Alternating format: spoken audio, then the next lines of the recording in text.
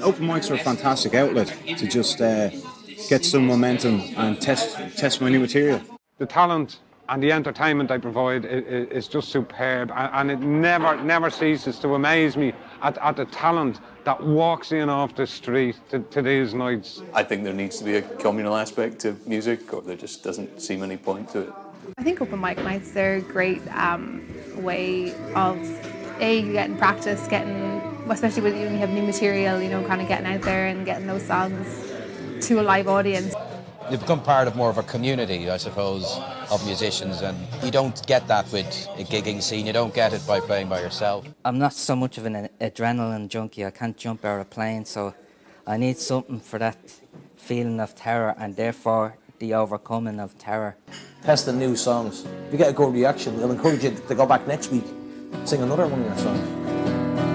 I believe everything happens for